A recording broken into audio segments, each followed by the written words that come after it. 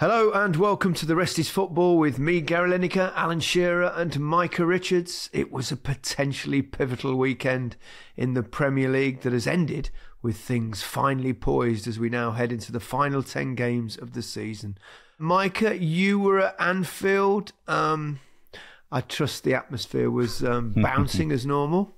Anfield is not normal, honestly. I look at the team sheets first and foremost, and I think City are as strong as can be. Then you look at Liverpool, no Alisson, no Trent, no Konate, and no Salah starting. So you're thinking, City, if they're going to win there, Pep's only won 1 in 9, I think it is, something like that. Today's the day. Today's the day they're going to do it. But there's something about the atmosphere at Anfield that just don't let you play your normal game. The atmosphere was absolutely outstanding. I thought Kwanzaa for Liverpool was excellent. Kelleher made a few good saves as well. You got Gomez playing on left back and then right back. It was just, the atmosphere was certainly one of the best. It's a game that you look forward to. Two of the top teams over the last 5 or 6 years. I'm not quite sure everyone sort of appreciates how powerful Anfield is, you know. I know. I mean, we've all played there. We've all been there to watch games. I mean, it is incredibly special. What they create there is, I think it's something very different, very unique. It's such a difficult place to go and get a result. When the crowd are like they were yesterday, I know it's an old cliche, but they really are like another man there, aren't they? They're just unbelievable. It's weird, isn't it, that noise can inspire you. It's odd, isn't it? It's an odd kind of thing that you play better at home when the crowd are like that. Especially, obviously, you mentioned Anfield is kind of, it's not unique, but it's very, very special. And you just wonder why it is that makes a difference. Drives you on as a player. They're definitely a force. Everything they bring, absolutely, the energy is just incredible. It's a bloody tough place to go, and I think City will be, well, there's no doubt about it. They were absolutely delighted to walk away yesterday with a point. Do you ever bang in any goals there, Alan? Yeah, apart from when you won the league, you scored, didn't you? Even though scored a couple for Newcastle a few times. Yeah, Anfield was one of the first grounds I went to as a kid. You know, I went as a 10 or 11-year-old. Yeah. My uncle took me for an FA Cup game, and I thought then, Jesus, this place is incredible. They're good fans. They know what they're talking about. Never mind all these. The one question I've got though, and it's for you, Micah, really, is why was Daniel Sturridge wearing a seatbelt? He said it himself. He was getting strapped in for the ride, wasn't he? Did he? I missed that bit. What are you asking Micah about fashion for?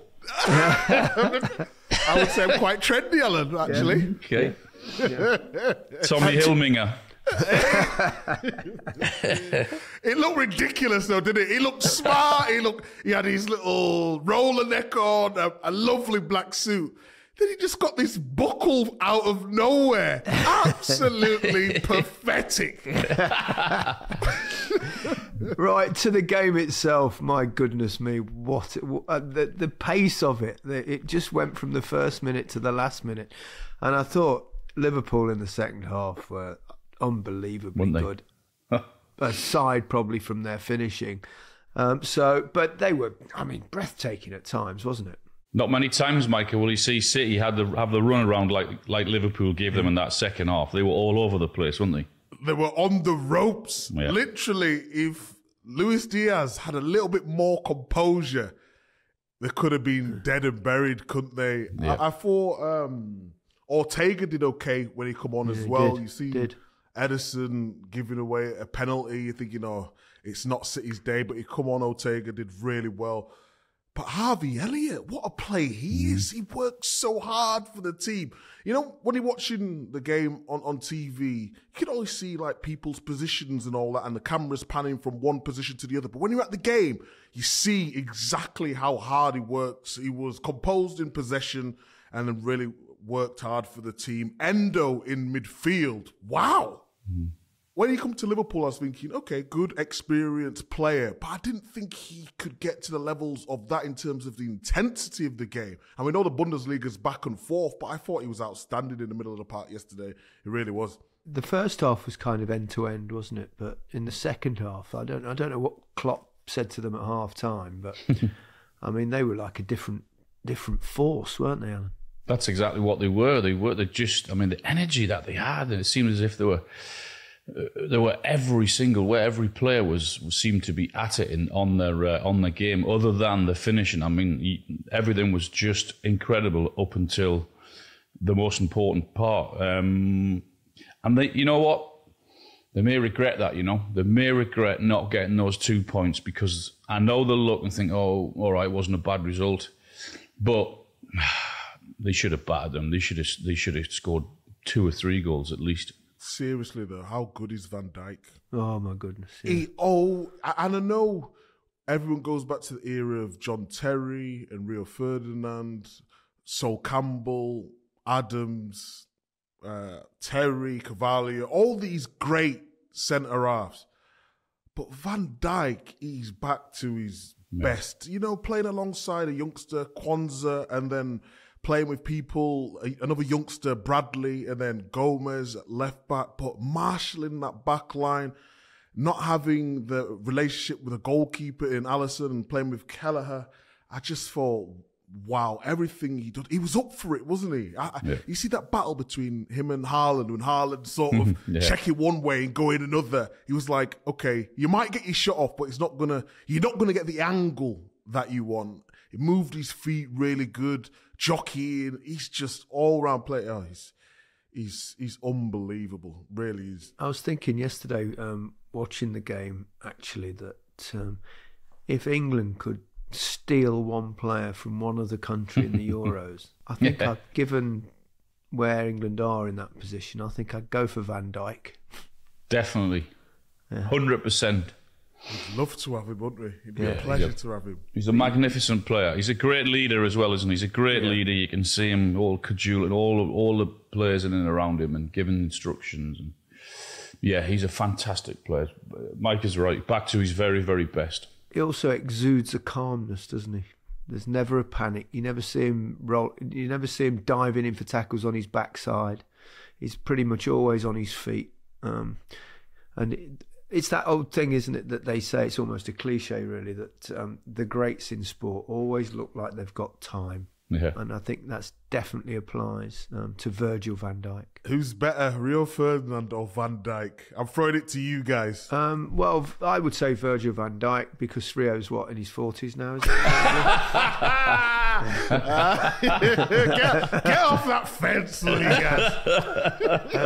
There are similarities, aren't there? In their style of play and everything. Rio had that sort of calmness as well, didn't he? When everyone may think it was a bit of arrogance, but that's their style, isn't it? Both of them had that way. It was a real rush of blood from Ederson, wasn't it? Ooh, just a bit, yeah. I mean, he was never getting there, was he? It was similar to Man United last week, wasn't it? And he just got it right with his tackle. He got the ball and he got the man, and I think it was the right decision. But the interesting thing, when the ball's going back, the pass is short. Why didn't he just pull out? He shouldn't have gone out. He should have stayed where he didn't need to go out, because it was quite wide from the goal. It wasn't an absolute threat, was it? No, it wasn't. But it was a bad mistake, which he got injured as well, which is not great. But bad decision at the wrong time in the game as well. He doesn't make that many mistakes, does he? So no. He's due one.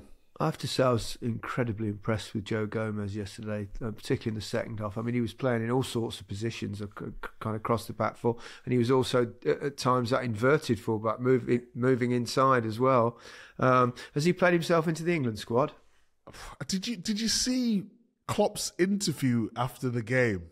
He said something like, not Gareth, are you watching, but Gareth, really? Like to say any danger of picking up? What more does he have to do? He's put the pressure on. He had a dig at Mike Dean as well. He's going out with a bang. I would imagine he's probably not the only person that would have a dig at Mike Dean. Oh. What is it with Sky with this like co-commentary referee thing? Yeah, you tell us, Micah. He's kind of drifting in. I think when it was BT, they did it a little bit as well. So during the game, I don't really understand it. It's almost like saying you pundits don't know the laws of the game. Yeah, but we don't know all the laws of the game, do we? Though, guys. Speak for yourself, Micah. I mean, come on, pundits don't know the laws of the Well, they the should game. do because it's very much part of the job now. Yeah, but I mean, how many times have you heard pundits get it so wrong? They're just giving their opinion. They're not giving the matter of fact, which is the law. Name names. I don't like to. He's got all quiet, look. But if we can give you insight... You can see if it's a foul or not. I mean, they went on yesterday and it's like blindingly obvious things that I just don't... It's just something in me. I mean, obviously broadcasters are always looking to try and change things and do something a little bit different and all that sort of stuff. But I do find that one a tad off. Have one, if there's something that's actually contentious at some point, maybe. But I mean, we know a foul. We know when we know the laws of the game. Do we though? Do we? Yes. I'd tell you how many times I've read all the laws of the game. Yeah, but how many times on Match of the Day have you had to read something new out when they've changed a lot? I can guarantee you every pundit is not up to date. I think that's the thing where you tell the audience about the law of the game. So you read out the law of the game for them. I don't think we're reading out for them for ourselves, or we shouldn't be, I don't think. I understand what you're saying, Micah, but we should know them, shouldn't we? Well, some of us do. Yeah. I mean, you can tie yourselves in knots with some of the laws because a lot of them are actually some of them are not actually laws, but there is a guidance, which that's where it gets confusing. But it gets equally as confusing for everybody on those things because they're not clear, they're ambiguous. So, did we think it was a penalty? It's one of those, again, that if he'd have given it on the field, he would definitely have given it with VAR. Perhaps was it quite strong enough to turn over? I don't know. It's another one of those, isn't it, where, the law of the game now, and everything has to have minutiae detail about whether this and that and the other, and VAR can make it sound either way. So it was, I think it was just about maybe a foul. But it takes me to the point, it's like the high bar and the low bar. That bar's gone high again now. We can see that at the moment. Yeah. Lots of decisions could have been penalties over the weekend that weren't actually given. There'll be a bit of complaint in the next few weeks and then they'll drop the bar again. Would you have Gomez in the squad, Micah? England squad? I really enjoyed Gomez before he got injured. He had a bad injury. He did. It took a while to get back to his rhythm. Obviously, with Matip playing and Konate playing alongside Van Dijk. The good thing about it, if you go into tournament football, if you've got a player who can play in a variety of positions, it certainly does help. But it doesn't really drop off in the different roles he's chosen to do. And I think we mentioned the other week on the podcast about we're not blessed for centre-halves. Would I trust Joe Gomez? 100%. I would definitely have him in. Do you see him as a centre-half or a full-back? I'd see him as a centre-half who can cover for full-back. We look at Luke Shaw. We don't know what's happening with his injury. Chilwell's just coming back from injury. When you go to tournament football, as you guys would know, you want people who you can rely on. And I think Gomez, because he can play them different positions, you can rely on a lot for the... Been a lot better this season. I think there was always a mistake in him, wasn't there? I think he was one of those where you think if he's playing against me, I'm just going to stand with him because he's going to give me something in the 90 minutes. And at the minute, he's cut that out. I think that also coincides with the way they play as well, though, Al, because they try play a high line at Liverpool and they try play out from the back as well when at every opportunity. it can leave you a little bit exposed. Internationals football's a little bit different, as we all know, where you sit a little bit deeper, don't you? You got men in front of you. So I think for England, it'd be a good choice. Do you think Liverpool have shown the way to play against Manchester City in terms of go for it, be aggressive, be brave? Now, I know you need to have the players to be able to do that, but it does seem to me that most teams just sit everybody behind the ball, and in the end, they'll just wear you down, and then they end up winning 2-3-0. Liverpool had a real go, and other teams I've seen this season that probably don't have the squads that Liverpool have got, when they've had a go at Manchester City, you can get at them. Yeah, I think so. I mean, you're right, but you've got to have the ammunition to do that. I mean, I totally understand why most teams don't, because they can't, because they've got inferior players. But when you've got really talented top players, particularly up top like Liverpool have, then yeah, I think without doubt to have a go at them. And that's what Liverpool did. That's what other teams that will feel as if they're on a par with them or even better than them, and they will have a go at them. But you've got to have the players to do it. Yeah. Newcastle have a go at them next week, Alan. It's getting close. FA Cup, Saturday at the Etihad. You said Newcastle are winning it, Alan. What are your thoughts now? I'm not changing my mind, Micah. I'm not changing my mind. Pep will change it around as well, won't he? Yeah, he will. He changed it around during the game yesterday, and one person wasn't very happy, it seems to me, Kevin De Bruyne.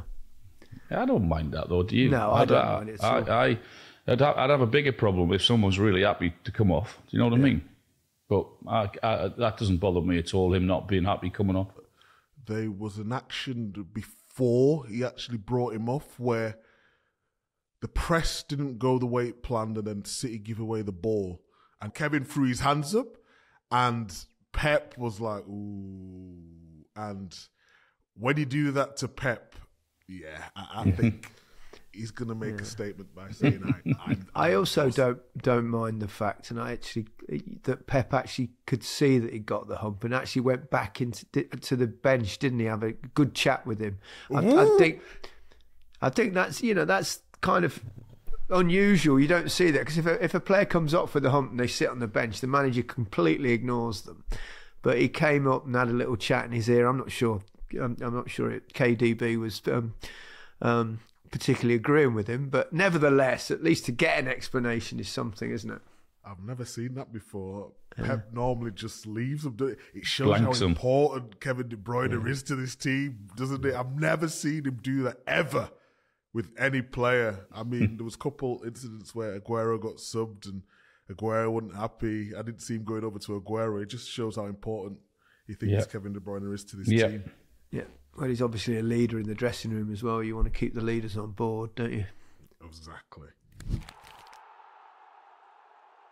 Well, chaps, we certainly have ourselves a title race, don't we? With Arsenal are flying at the moment. They struggled a little bit on Saturday. I was doing match of the day, and with Ian Wright, who was very nervous, as you can imagine, in the green room when we were watching the games. But it was, but I think that they're a good side. I always thought they would probably sneak it through, but now, like, what a title race we've got. I mean, I saw some data things, or not a bookmaker's service, but one of those things where they evaluate each team's chances going into the rest of the season. And I saw it last week, and it said if Arsenal win against Brentford and City draw with Liverpool, the percentage chances of victory for each three teams will be 34%, 33%, 33%.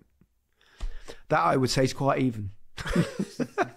No, it's going to be brilliant, isn't it, from now till the end of this? What is it, 1 point separating the three teams? So it's, for us neutrals, what a title race it is. It's brilliant. Fantastic. I mean, you've got to give great credit to Arsenal as well.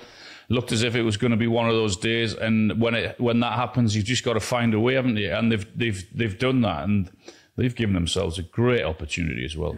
Kai Havertz has kind of stepped up, hasn't he? Indeed, he has. And I'm glad, because obviously it didn't work out for him at Chelsea. although he scored the winning goal in the Champions League final against Man City, so he scored big goals before. But I just feel like he's really appreciated at Arsenal.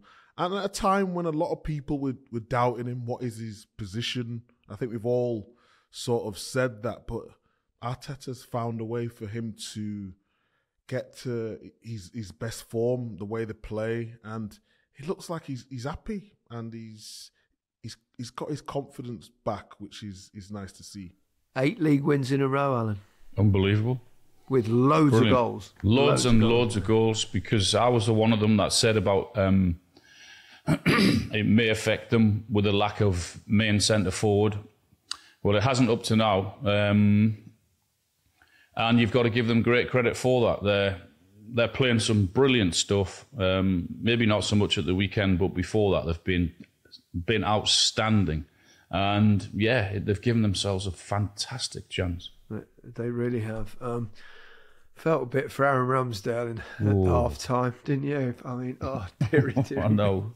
I think I bet if the ground could have opened up for him then. I mean, he's got this slightly strange habit when he goes to clear the ball, particularly when he wants to hit it long, where he kind of needs to take a little slight step back every time. You know, like little kids do when they go to kick I'm exaggerating, but when little kids first start to kick the ball, they don't just kick it. They have to go a few paces back first and then kick it. And he has a tendency to do that a little bit. So I'm sure he'll learn from that mistake. And he made a couple of great saves in the second half. What a goal that would have been from Tony if it... Oh, what a strike, wasn't it? Oh, what? Incredible. Difficult ball to hit, yeah. Oh, just a bit. Yeah, you've got to give him great credit, because the pressure he would have been under with that mistake, and then thinking, oh, no. I mean, I felt sorry for him, but you've got to give him great credit for the way, it didn't let it affect him, and he made some really important saves. That's why you don't have 2 number ones, though. Or it was told to us that they was going to rotate. When Raya came in, he's basically number 1, and now you've got someone on the bench who knows he's under massive scrutiny.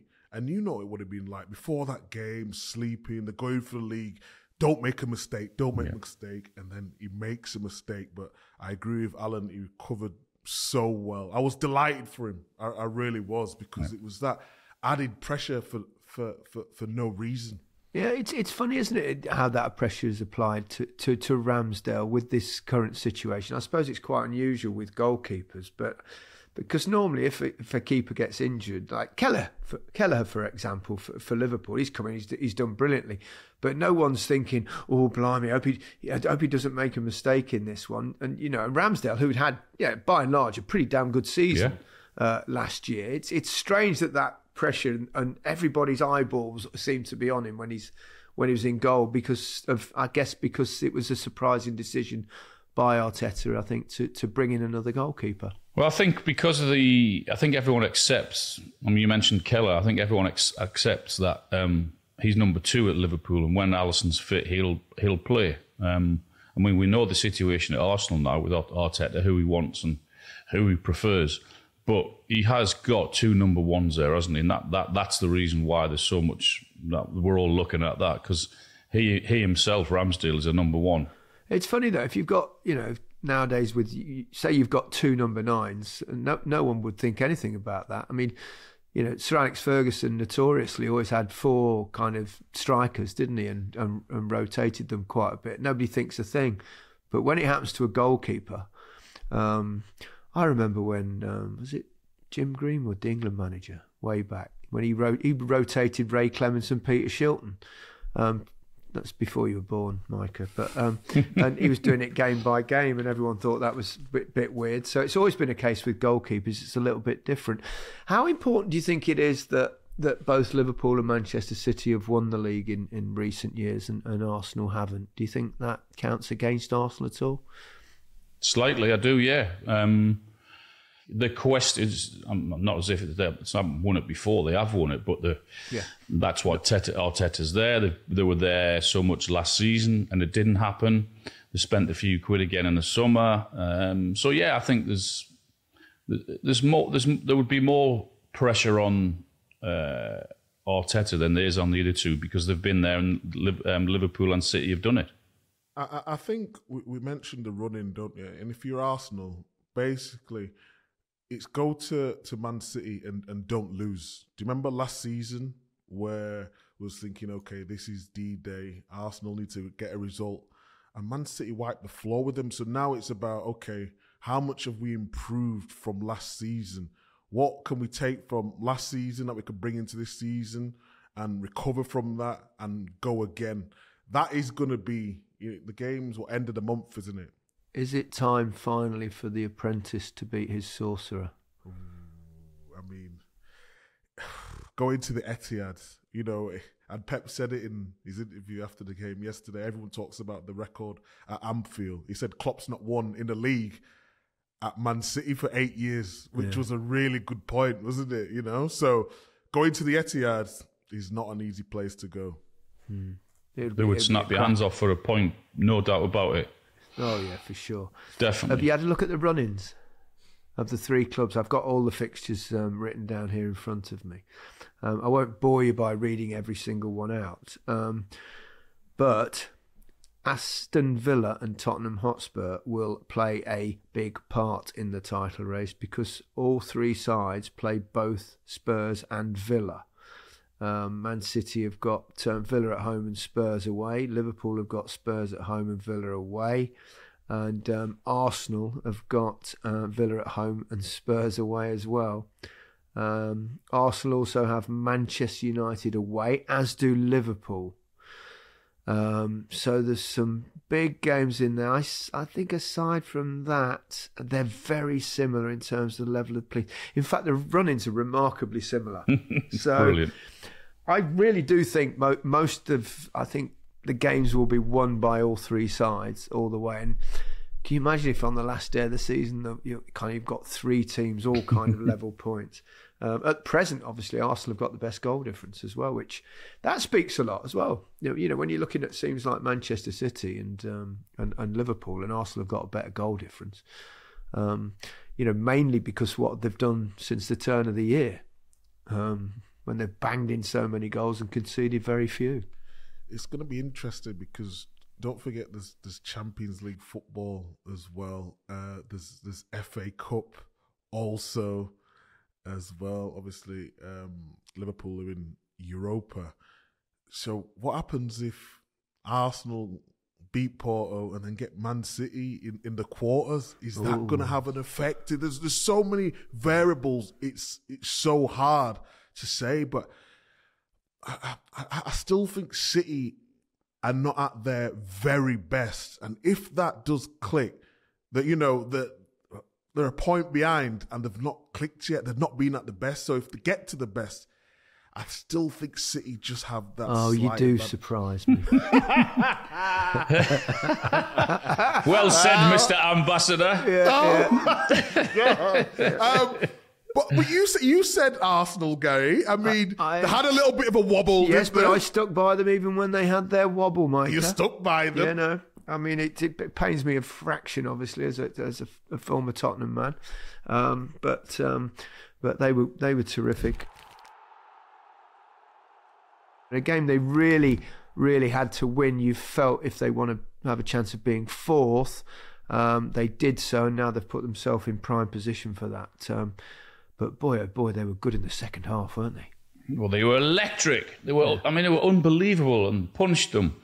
I thought that was a really good. I mean, the first half, I thought both teams went at each other. The energy from both of them was superb. But Tottenham just blew them away in the second half, didn't they? They were incredible. They were terrific. Played some great football. I thought Maddison ran the show again. He's turned himself into, well, he is a great footballer, but he's also a leader on the field. You can see him cajoling the players all around the place. The recruitment's been so good, they've made themselves a really competitive side now. Do you think, Micah? Yeah, they really have. It was sad to see Van de Ven go off the pitch, though. I mean, when you talk about tactics and how they want to play, we've give Ange Postecoglou. Well said. So much credit, haven't we? And they play so high, and it was Danny Murphy who was doing Match of the Day 2 yesterday, and he did a really good piece on how brave the centre-backs were, and what it was good, the push really high up, the sort of go man for man at the back against Bailey and Watkins. But what that does lead into a race constantly. So Villa tried to get the ball quickly forward, and then Van der Ven's constantly having to sprint back. He's got big numbers, one of the fastest players in the Premier League. But then now he's going to be out if he's tweaked his hamstring again. So they play great football, front-footed football, entertaining stuff that we all want to see. But for the centre-halves, it is hard. It is hard work, really hard work. They're one of the sides you want to watch, though, now, aren't they? And that's an important part of football, the entertainment factor. When they're on telly, you think, oh, yeah, a bit of Tottenham. This will be exciting. Yeah, the manager's done well, hasn't he? He's got that style of play, and it is risky. But what they do with their fullbacks, and you've got to have a quick centre half if you're going to play that way. And certainly Van der Ven is. There's no one around quicker than him, I don't think. But you've got to give him great credit for the way he sort of came in. His players understood pretty quickly what he was trying to do, and it's worked for them. And they are a really good team to watch. Good energy, and they've got something about them. You know, the strange thing, when we talk about top players, and we always give Son his credit, but when people are sort of linked with teams, Son never really seems to get linked with a Barcelona or a Real Madrid, or because he's playing for one. But they're a massive club, Spurs. They're a massive club. But I mean, he's world class. Yeah. Literally. Oh, he's brilliant, my God. He's unbelievable. Like, his work rate, his technique, his running in behind, his finishing. He's got absolutely everything. I'll tell you what else he's got. He's got a little bit of attitude, Yes. And because you always think the interviews after the game, and he always plays with a smile on his face, and he's really nice and polite. But you can see when he doesn't get the ball, when he thinks he should be getting it, he absolutely dishes out bollocking. Yeah, I love it. I think he's an amazing player. He's a dream for your team, isn't he? Because his attitude is just incredible. And Micah said about his abilities, you can understand why everyone loves him, particularly the Spurs fans. Yeah. You talked about Van der Ven there, Micah. Get a centre-half perspective, but I thought the new signing, Dragerson, when he came on, I thought he did really well, Yeah, they paid about 27 million for him, I believe. Genoa, wasn't it?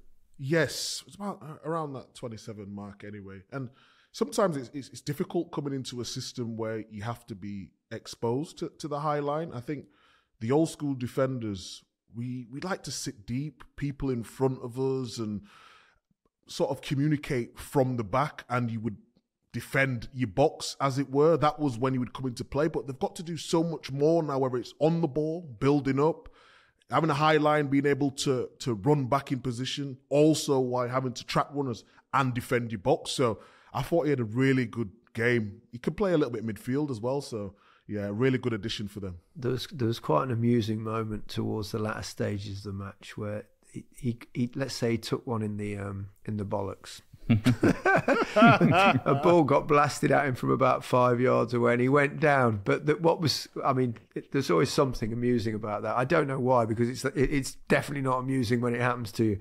Well, it depends on the size, doesn't it? I mean, some are well blessed. Yeah, what those meter balls or the Nike balls? It depends how big they are. Is that what you're saying? So there was a brilliant moment where he went down and he's clutching on, and then they just obviously inside the ground they played a replay on the big screen, and you could hear there were about 60,000 fans all went, ooh. I remember I played at the City Ground at Forest in a game again for Spurs, and I was always brought back. It's the only time I ever came back was if there was a free kick and I was in the wall, and Stuart Pearce was taking the free kick, and he had a thunderous shot.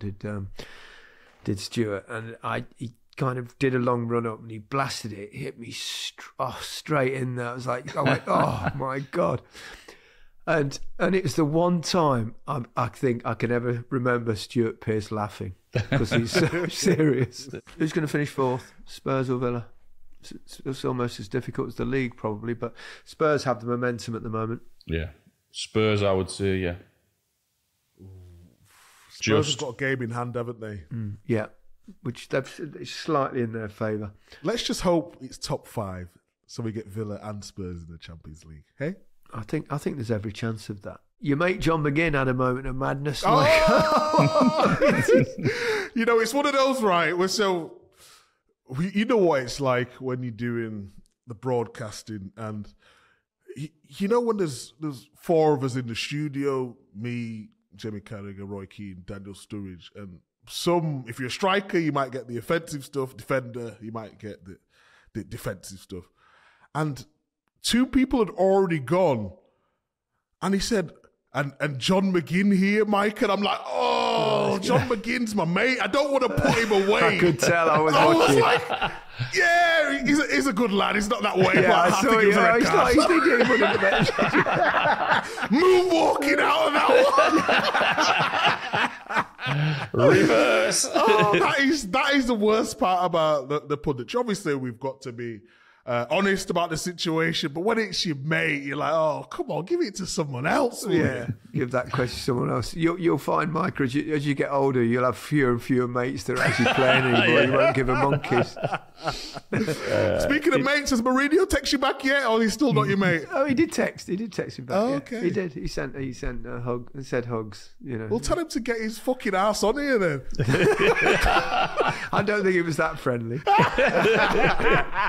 Ask him, Gaz. Yeah, come on, buddy. Yeah, maybe, possibly. Elsewhere in the Premier League, some interesting games down the bottom. Poor old Burnley can't win a game, can they? 2-0 up at half time, and last minute equaliser from Danny Ings. I knew that if West Ham were to get one, then they'd be under huge pressure, Burnley, and Danny Ings of all people. Come on, there's a little bit of sympathy, but for Burnley now, Al. Come on, they got you 2 goals, and just get it over the line. My partner at Goalhanger, as we've mentioned once or twice, is a Burnley fan, and in our group chat yesterday, didn't he? At half time, he went, "Let's see how we can blow this one." He saw it coming. Yeah. I think it does that to your football, doesn't it? At times where you just know that it's going to go against your side. Yeah, time and time again. Luton got a valuable point at Crystal Palace. I thought actually Crystal Palace were pretty dominant in that game and missed a few chances. Eze was superb again. I mean, he had an effort from the halfway line as well, didn't he? Oh, just he was inside. So close. Unbelievable. Just flicked the top of the crossbar, didn't it? Yeah. I know we've said it before, but those 3 at the bottom, because of what could happen to Everton and to Nottingham Forest, then it's really important that they do pick up the odd points here and there, you know. They've conceded 2 late goals with Glasner, but that doesn't mean anything yet. But I thought Palace played pretty well. It's really difficult to know what's going to happen at the bottom, isn't it, with all that stuff, with possible more deductions and stuff. So I suppose, do you think that's probably difficult for the teams that are not under threat of those points to actually focus properly? I suppose you've just got to get on with your own games, aren't you? There's nothing you can do about that. But it was interesting when we had Tom Lockyer on, and if you didn't hear that interview, everybody, I think you'll really enjoy it. I thought he was very open and frank, not just about what happened to him on the field, which was very moving, I thought, but also where Luton are and how Luton are doing and stuff like that. He's really impressive, wasn't he? And also, Gaz, he did say from a player's perspective in the dressing room that they are thinking what could happen to the other 2 clubs as well. So it is being spoken about. Yeah, but of course we all know that, don't we? you know, I saw James Maddison interviewed after the game yesterday, and I think he asked him about what do you think the chances are and he went, "Oh, I'm sorry about the cliche, but you know, you only ever focus on the next game." And you know, players are programmed to say that because you'd be stupid not to. But we all think about what this could do or that could. They'll be having the conversations we are now about if they beat them like we do. Exactly. So it's I think that's kind of normal for that sort of thing. We actually did a social media poll on our a feed after the Tom Lockyer episode about whether Luton would stay up. 75% said they thought Luton would stay in the Premier League. I wonder if they're thinking because of what's going to happen to the others, or they genuinely think they'll have enough points. They'll get more than both. I would imagine a bit of both, because there's still a few points adrift, aren't they, at present?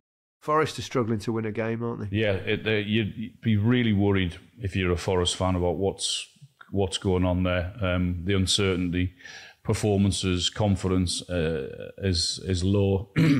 It's a worrying time for them. Actually, it's the two teams, isn't it, with the threat of points deductions that are struggling at the moment. I mean, I know Everton rallied just after the initial charge, didn't they? But they've not won in about 9 games now either. I thought Everton did really well at the weekend, but they just couldn't score again. I mean, the chances they created, and then getting into so many dangerous positions, but scoring goals for Everton's been a problem for a while. Where have you been this weekend, Al? I've not seen you on across my TV. Is it a weekend off for you? Or? Just been watching loads and loads of football, Micah. Really? Doing his homework, you see. On the waters, or are you having a few bevies, or? No, I went to the pub yesterday afternoon and had a couple of pints, and turned around when you came on. Okay. You're stealing all my top analysis, aren't you? Honest to God. Oh, yeah. Watching the game in the pub, eh? Watching the game in the pub. Great. He loves it, doesn't he? He's in the local pub. Everyone, Alan Shearer this, Alan Shearer that. Oh, you can't get over it. I might be in the local pub tonight as well, watching Chelsea Newcastle. Did they all sing the song when you're in the pub, Al? What are you on about? He's orchestrating it. Ooh. Big Ian Wright is doing Monday Night Football tonight, isn't he? He is on Sky. Yeah. On Sky? Yeah. Right. I spoke to him about it on Saturday. He said he was doing it. I went, "Oh, are you? Interesting." He said, "Yeah." He said, "I promised Cara ages ago, and I thought I'd blah, blah, blah." He'll be class, won't he? He always is. Before we go, have you seen how horribly tight it's getting in the Championship as well? Oh, 3 points in it. Oh, God. Problems. What's happening, guys? What's happening? I don't know. I mean, Leicester have got, obviously, that thing hanging over them as well for points deduction, which, if they do go up, they could get right at the start of next season, which is, start with -6 or something. That would be bloody depressing. The rules are the rules, and if you break them, it may or may not be my team. But that's I would criticise the management of the club at that point. But anyway, if that is indeed the case, but yeah, only won one of the last 5, Leicester. Squeaky bum time. Getting interesting. Why is it in football? Nothing's ever bloody easy, is it? There you were, cruising along, 10 points, 11 points clear. Hey, come on, it was more than that. I'm sure it was up to 15 at one point. Oh, I'm not sure. It might have been 15 from the third spot, but it was certainly, yeah. But they had a big lead. But I suppose every team's going to have a sticky spell, as long as it doesn't last any bloody longer. Marching on together. Oh, here he goes. We want to see you win. No. We are so proud. We'll shout it out loud. We love you, Leeds. Leeds. We're marching on, guys. Oh, God. Fucking hell, you're not an ambassador for them as well, are you? Hey, I'm born and bred in Leeds. Chapeltown. Yeah. Chapeltown. Born and bred in Leeds as an Arsenal fan. Yeah, we know. Yeah, Leicester 82 points, Leeds 79, Ipswich 78. Southampton not too far behind that as well. I mean, Ipswich had a bit of a shocker as well. I think they were winning with, I think they scored 2 goals in injury time, like 94 and 100 minutes or something. So and have you seen it at the other end of the table by any chance in the Championship? Mad as well, isn't it? It's unbelievable. Yeah, there's 7 teams from like just 2 points separated from 17th to 23rd. Now that is pressure. It's a bigger pressure on a team getting out of the Championship to the Premier League, or more pressure staying in the Championship from going to League One? I would think staying in there, no? Do you? I mean, yeah, but getting into the Premier League, surely, Yeah, but you're going to get relegated next season anyway, back down to the Championship. Fuck off. Oh, dear. We'll have a moment of the week. Harry Kane. Ooh. 3 more goals. 2 in midweek in the Champions League. I mean, whatever happens, and even if Bayern Munich don't win a trophy this season, I'm sure they will next year. What a season he's having. I mean, we all knew he would, though, didn't we? We all knew the quality he possesses. Yeah, but it's it's not necessarily an easy thing, packing your bags and going abroad, different culture, different way of life, different football club. He's been at Tottenham, obviously, for a hell of a long time. You've still got to go out and do it, and has he done it. 4 hat-tricks now this season. He's broke all sorts of records, hasn't he? I mean, off the charts, isn't he? He's just been absolutely sensational. And now we'll move on to our questions. One for you, Alan, really, for a start, from Liam Stevenson. Being a lifelong Newcastle fan, I'm torn by the prospect of the rumours the owners are looking to build a new stadium. The history of St James's Park versus a new 80,000 seater stadium. Keen to hear Alan's thoughts on this. I think one of the best things about St James's Park is its position, that it's so close to the city centre. So whether they were going to extend it, fine. But if they were going to build a new one, I think it has to be pretty much next door or really close, because I think that's why we generate such a great atmosphere. It's so iconic, and it's in the city centre. So if it is going to be a new stadium, then it has to be pretty much next door to where it is, or certainly not far away. Should they or should they not get rid of the slope? I would have said yes when I was fucking backpedaling up, when I was trying to chase back when I was playing. But it is a hell of a slope there at St James's Park, isn't it? Yeah. What do you think, Micah?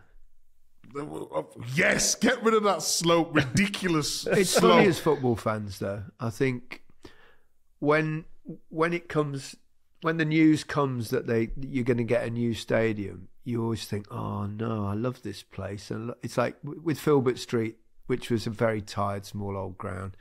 Everyone's, oh, we're leaving Filbert Street. And then you end up in this nice stadium. Once you get used to it, you go, oh, this is so much better.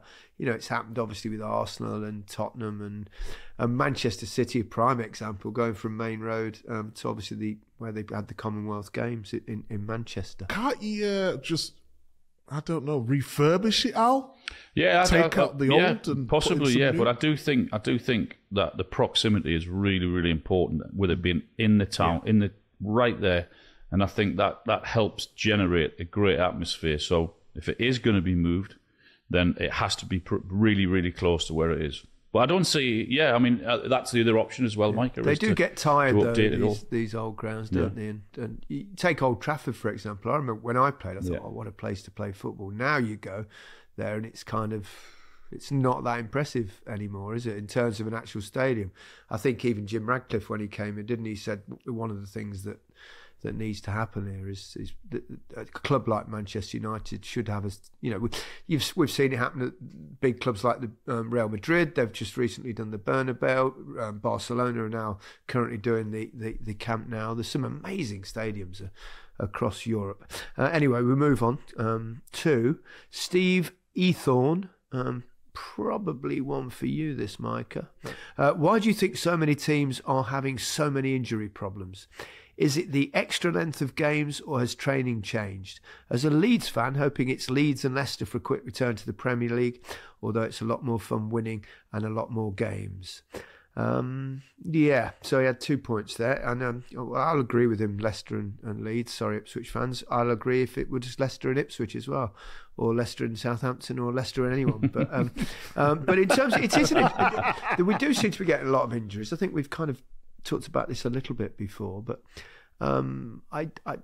we've always played a lot of football. So whether it's that or not, I don't know. With medical technology now and stuff, they can assess players better, so they perhaps can work out when you're going to get injured a little bit. But I always wonder whether it might be because the playing surfaces now, aren't they? Because they're all a mixture of grass and kind of synthetic stuff, aren't they? So I wonder whether that firmness of the ground and the fact that you can sprint properly, because when I played, it's quite hard to pull a hamstring when you're running through mud. So you don't go quickly enough to do it. So I wonder whether that's got anything to do with it. I don't know.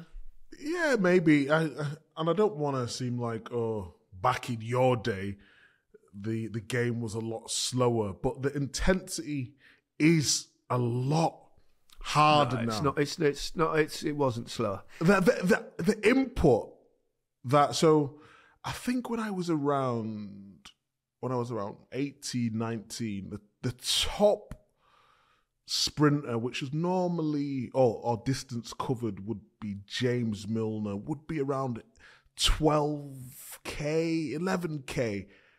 But now they're getting up to 13k, but with higher intensity as well. So if you do that, you're going to get more injuries coincided with the amount of games you have to play. But the only argument against it, the squads are a lot bigger now, so you should be able to utilise your squad a little bit better. So I think there's arguments for both, but I definitely think the game has got a lot quicker, in my opinion. No, I would chuck something at you, and I don't know not, but you've got games are a lot longer now. You're playing for 10 or 15 minutes almost every game. And what is happening more now is the stop-start for players. Players are hanging around more in a game, i.e. waiting for a decision.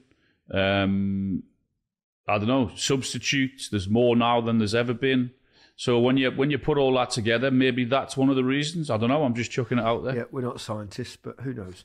Prabhu Weerasinghe asks, out of the retired football pundits, who would be the fittest? I presume he means in terms of actual fitness rather than the way they look. My vote, he says, would go to Clarence Seedorf, but I think Thierry Henry will give it a good go. Oh, yeah. Well, should we start with BBC first? I mean... Well, it ain't going to be me. I'm 63, but I'm not a pundit either, so... We'll just go broadcasters. Let's start with BBC. Gaz, you're in very good shape for your age, aren't you? And there's no shade meant by that. What do you mean for my age? Can't you just say you are in very good shape? It means you're an old fucker. I know what he means. Jermaine Jenas is aging quite well, isn't he? He's in the gym all the time. You're going to bring this round to yourself in the end. I know you are, Micah. He's getting there, isn't he? Oh, he wants us to see it. Micah, you spend a bit of time in the gym. Alan, how old are you? 53? You're looking very good for a 53-year-old. I've seen you in the gym, though. You're more of a jogger on. I've seen you on the treadmill. Could go a little bit quicker, but yeah. Danny Murphy, he's miles off the pace. Who else we got? Ashley Williams is in good nick, but he's younger. But he's very recently retired. It's going to favour the more recently retired, this one, isn't it? Obviously. Of course, you got big beaks. Wow. You live in the gym, don't you? Specimen. What about the Sky Mob? Who's fittest, Neville or Carragher or I wouldn't say Neville. Roy Keane. Roy Keane looks in decent shape. Oh, Roy Keane's in good nick. But I think he's more dog walking. He takes his dogs out, doesn't he, every day. I don't think he goes to the gym that much. So do I, but he's still getting the gym a bit. Cara's good with the boxing. Yeah.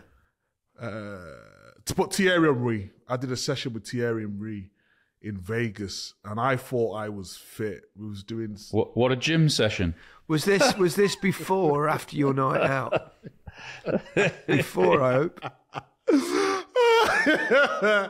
During. No, I'm only joking. I'm only joking. It's a joke. It's a joke, people. It's a joke. It's a joke. But I'd say Thierry Henry, different level. Different level of fitness.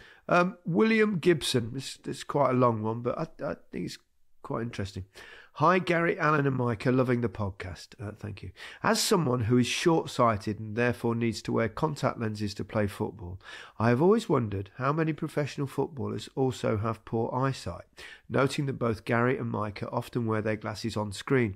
Did either of you struggle to see on the pitch to the extent that you needed to wear contact lenses to play, or did any of your former teammates spend a couple of minutes before every game putting contact lenses in? If so, did they ever fall out during the game, leaving them helplessly wandering around the pitch, unable to see? My eyesight was always pretty good until I got older and needed them for reading. And Alan's getting that there now. Yeah. I've seen him whack on the glasses occasionally for reading. Micah, you're right. Did you wear contacts? Didn't you? To play? No, I didn't wear contacts. I needed to wear contacts. It explains a lot. I'm not exaggerating, I swear. I could only see the ball when it was about 5 or 10 yards in front of me. I just had to sort of guess. I'm honest. Honestly, no I'm wonder not you made so many fucking mistakes. Micah, you could have been like the greatest defender of all time if you could see. I know. One of the physios said to me, "Fucking hell! If you could actually see, you'd be fucking the next fucking Beckenbauer." Why do you get contacts? I couldn't wear them. They used to hurt my eyes. Bless you. I know. So yeah, I could only see the ball 5 or 10 yards. So I used to just anticipate where the ball's going to be. I used to take my position off where the striker was going to be rather than where the ball is. Guys, you know that story I tell about Chris Nicholl in the Southampton dressing room? When we had an absolute shocker, and he comes at the end of the game and he goes around the whole dressing room, shit, and he gets to Tim Flowers, our goalkeeper. He says, "Get your fucking eyes tested." That reminds me, actually. That reminds me of a player that I did play with, which always used to worry me. I used to see him. He go in the bathroom and then he's putting his contact lenses in the game. He was the Eric Torsved, Tottenham's goalkeeper. And I used to think, oh, God, it always worried me, but he put contact lenses in to see. But it worked. He was a very good goalkeeper, actually. And on that note, let's take a little break. Yeah. Anthony Fernandez asks, were there any players you played with that weren't necessarily the biggest, but were exceptional headers of the ball? I'd say me. He mentions Diogo Jota, which is a good Speedo shout. had the best leap I've seen. Did he? Yeah. I mean, he was, I don't know what he was. Was he maybe 6 foot, just under, I guess, Gaz? But he had, his leap and his timing was unbelievable. Cristiano Ronaldo could leap, couldn't he? Cool, blimey. Still can. Yeah, I would say Wayne Rooney, for a little lad. What is he, 5'9", 5'10"? He could leap. When he got up there, he could leap. I'd go Wazza on that one. It's all about timing. Yeah, have you seen Osimhen? I mean, I know he's big anyway, but boy, he could spring. He can spring. Yeah. Simon Simmons, probably more of a question for Gary. But my dad is of similar age to you and loves football. However, he always says that he doesn't understand when people talk about formations nowadays. Was there ever talk about formations when you were playing? Or is the current obsession with playing systems more of a modern phenomenon? Well, I think Alan also, if you don't mind, Simon, is not that far behind the age-wise. I think there's always been formations in football, hasn't there? Even way before even I played. You know, you used to talk about we mentioned it on here before, about the WM formation. Then, you know, it was mostly, I think, 4-4-2 in my time. Most teams played that way, but around the world, I played against lots of different kinds of football, whether, you know, sweepers, 3 at the back, 1 up front, 1 just behind, all sorts of... It's always been the case, hasn't it, Alan? Yep, Terry Venables did it. The Christmas tree thing, that was Euro 96. So, yeah, systems are, Yeah. I think what we do have now, of course, is there's just much more discourse, much more discussion on football tactics, probably on television, radio, podcasts, etc. So whereas back in our day, you'd read a little bit in a newspaper where they probably wouldn't talk too much about the tactical formations and stuff, and there wasn't that much punditry on television. Ian Smith, looking at the season Kai Havertz is now having, and him popping up with another big goal at the weekend, how do players turn it around?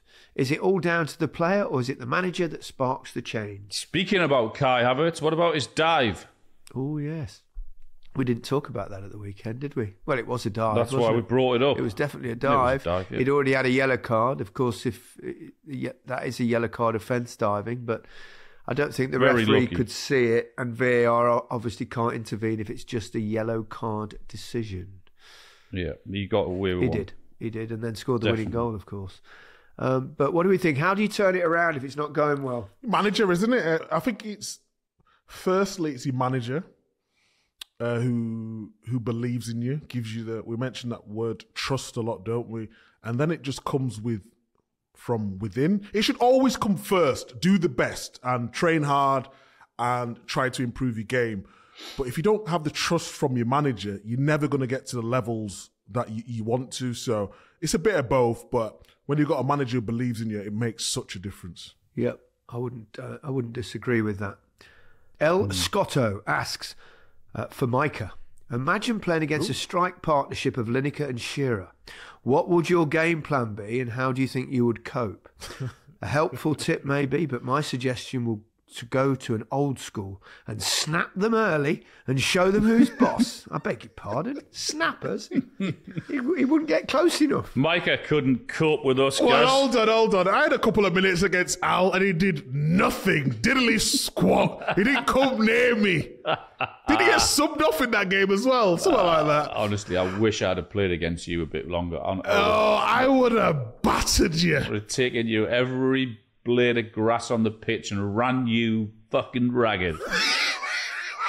Right, Micah. This leads me on to a next question, and I'd like you to remember when you answer what Alan has just said about you. Okay? Okay. Mike Merton.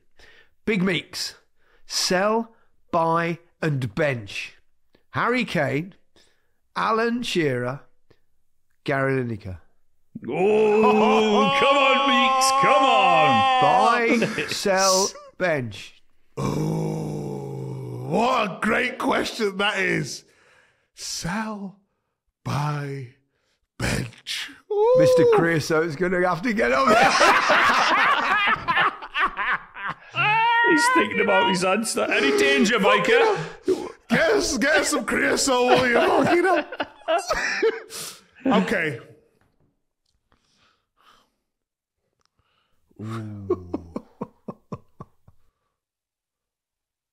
Canel, the podcast's only going to be about 40 minutes. You've been thinking 5. This is the longest VAR in history. They'll edit it up, don't worry. H and John, don't worry. Just give me a couple of seconds, will you?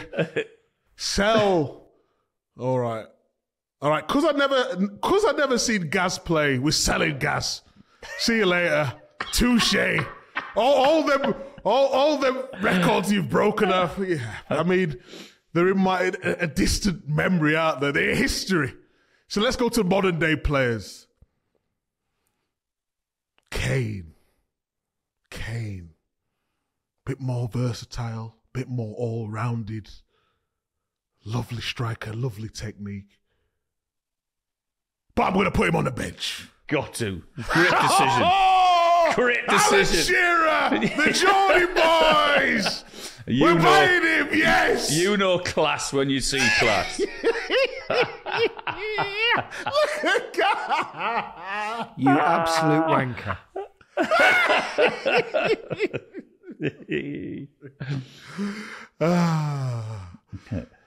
Are you all right there, guys? Just not speaking to you.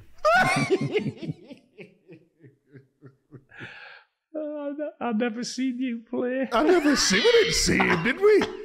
I've still not seen the video footage. Just records, just numbers I see. That's all I see. Let me tell you, if you'd have seen me play, you'd be buying me all over. No question at all. Jack Smith.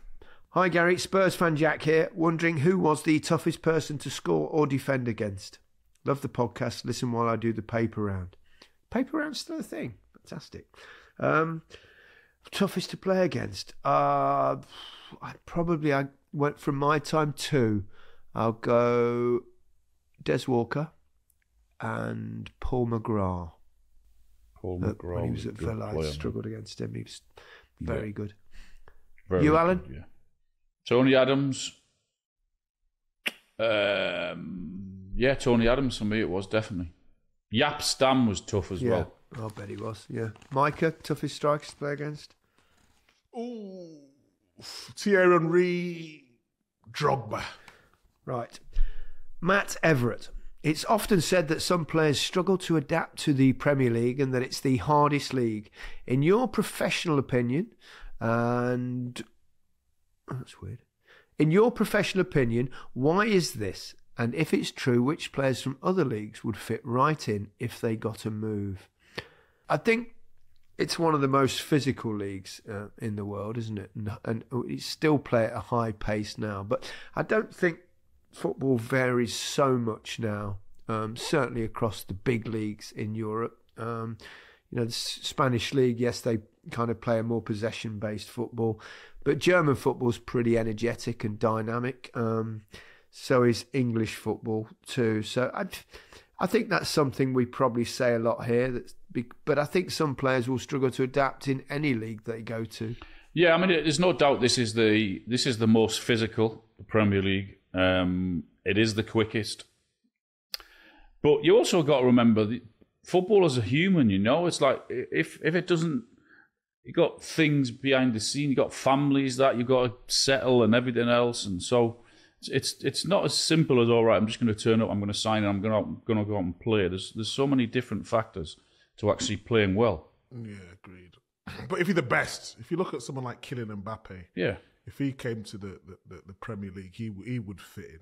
He does it in the French league, Champions League. I mean, so many players have come here and fit perfectly well, don't they? Yeah, loads of them. Really good players. Kevin Johnson. The pod remains fabulous. Why, thank you. 2 parts. Why don't all or nearly all offensively minded players learn to use their weaker foot? And why don't coaches force players to learn? The advantages of being able to shoot and pass with either foot seem so huge and the cost so low that this mystifies me. Why isn't this, like fitness, a minimum requirement? Well, I think all players do work on the weaker foot, don't they? I certainly did, but some players, it's like some people can use 2 hands quite well, and you can practice as much as you like with the other hand, but it might never be quite as good as your natural hand. Same thing, isn't it? I just think, who are the 2, or you'd say the top 5 ever players to play the game? You won't remember a guy who I'm going to mention, Russell Osman, Micah. Gary will know him. Russ, yeah, great. He was an unbelievable. You couldn't tell left foot or right foot. When I was at Southampton as a youngster, he used to spray it around with either foot. He was one of the best I've seen. He was incredible. Santi Cazorla was a bit like that, wasn't he? There's a lot of players actually perfectly 2-footed, but yeah, I think you do work at it, don't you? I remember. You have to. I remember. You do work at it, but I mean. The question I asked, you've got Messi, who was so one-footed, and Maradona, who was so one-footed. Yeah, the best players ever. So I don't think it's too much of a problem, is it? It's just what you used to, what you practice on every single day, don't you? Andy Bremer, the German fullback, took a penalty in the World Cup semi-final with 1 foot, and then in the final with the other foot, which is quite something. Yeah. I wouldn't have fancied doing that with my left foot with a penalty. That is a 2-footed person. Right, let's have one more question. David Chapelau or Chapelot. I saw Mourinho and R9, that's Brazilian Ronaldo, for those that don't know, congratulating Joshua on his recent win. Anthony Joshua, I presume. The Americans I saw, who are boxing fans, had no idea who they were. Have you ever been in a situation where you were completely blanked and nobody knew who you were? Do you actually like that at times? Thank you, from Taiwan. Ooh, a listener in Taiwan. It's quite nice when nobody knows you, isn't it? I remember when you got blanked not so long ago. Can you remember? Me? No, Gaz. Oh, yeah, I know what you're going to say here. Yeah. Would this be Lothar Matthäus? Yes, it was. Yeah. Oh, it's funny. We were coming out in Qatar, weren't we? After one of the games. We may have mentioned this at some point, but we were coming out and Lothar Matthäus was just in front. So I thought, obviously played against him in the World Cup semi-final. Met him a few times. Tapped him on the shoulder. And he's going, and he brushed me off. What are you doing? Don't touch me. I went, oh, no, sorry, Lothar, it's me, Gary. He went, what? And he just he got the complete huff. And I went, well, we played against each other way back. And, oh, God, it was just desperate. And then it's funny, I saw him a few months later at a thing in Spain. I did a museum, and he came to me, and he obviously was embarrassed. And he said, I didn't see that. And he was chatting away for a while. So it was a proper custard pie. It was, wasn't it? It really, really was. I had got properly blanked by Bob Geldof once. Did you? Yeah, it was the GQ Awards, I don't know, 6-7 years ago. And he came up, and I went to say hello like that. And I put my arm out to shake his hand. And he just looked like straight through me, and then saw someone he did recognise just behind me and left me hanging. Cheers, Bob. Brilliant. Yeah. Have you had any? Not that I can remember. No, I can't remember that. I had one with Lewis Hamilton. So we was doing something with Sky and Mercedes. And basically what we planned, it was around COVID time, that I could go follow his journey, who's someone who knows nothing about F1, just to see behind the scenes.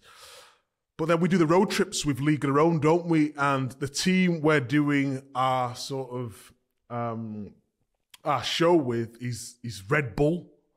And obviously they're massive rivals. So like, I know him, he knows me, he said hello. We literally, I was following him around. So we're in, where did we go? We're in Asia somewhere. We're in Asia. Where was Asia? Was it Singapore? I think it was in Singapore. So literally he's coming down. The walk in F1 and all that, and everyone's coming down. They've got all the paps taking photos and whatnot. And I'm stood there in all my Red Bull gear, and he's looked at me, and I've looked at him, and I've gone like to say, and he just blanked me. I've never felt so little in all my life. Quite right as well, wearing Red Bull. Well, I was doing it for the show. I wasn't doing it for anything else. Well, it's the end of a beautiful friendship, wasn't it then, Micah? What a shame. It was, yes. Not spoke to him since. You better get a Ferrari suit on for next season. Oh, yes. I'm a Ferrari man now. Aren't we all? On that note, that's it for our question and answer episode. We'll see you later in the week. But goodbye from me. Goodbye from me. Goodbye from me.